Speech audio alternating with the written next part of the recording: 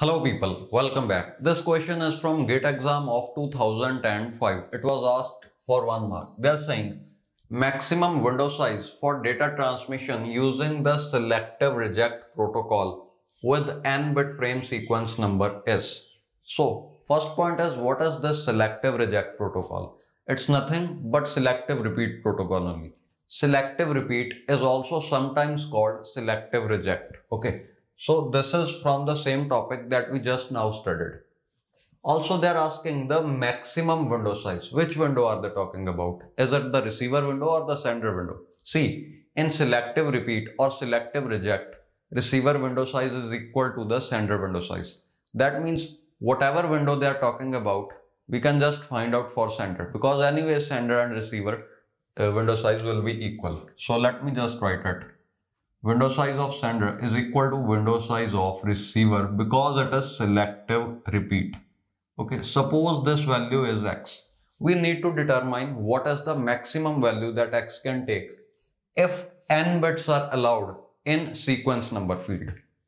Now if sequence number field is of n bits, what is the total number of sequence numbers that we can generate? With n bits, you can generate 2 raised to the power n sequence numbers. Also, it is a well-known fact that sequence numbers will always depend on the window size of sender plus window size of receiver. Okay. See, you add window size of sender and window size of receiver. Minimum these many sequence number must be there. Okay. So the relation is the available sequence numbers must be greater than or equal to sender window size plus receiver window size. Okay, we'll just take a numerical example and I'll show it to you. For now, concentrate here. That means 2 power n is greater than or equal to 2x and x is greater than or equal to 2n divided by 2. 2 power n divided by 2. From here you can see 2 power n minus 1 is greater than or equal to x. This can also be read like x is smaller than or equal to 2 power n. So the maximum value that x can take is this, because x can be this or anything smaller than this.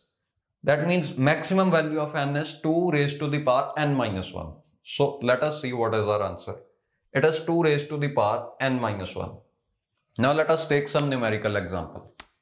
If sender window size is 3, and receiver window size is also 3.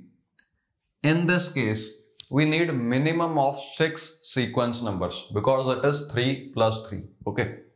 Suppose sender window size is 100. Receiver window size will also be 100. In that case, you need 200 sequence numbers. Okay. Now suppose they have allowed, say, 4 bits.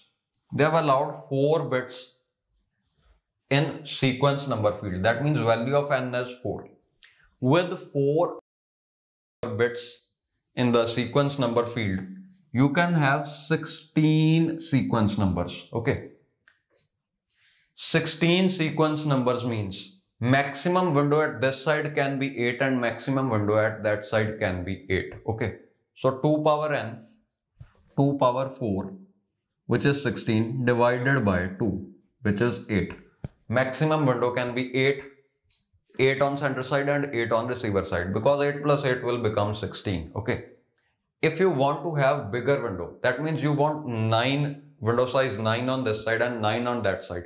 In that case, you will require minimum of 18 sequence numbers, but we can have only 16 because 4 bits are there. Okay. So maximum window is 8 if n is 4, and if n is kept as it is, maximum window size is this in selective repeat protocol. Okay.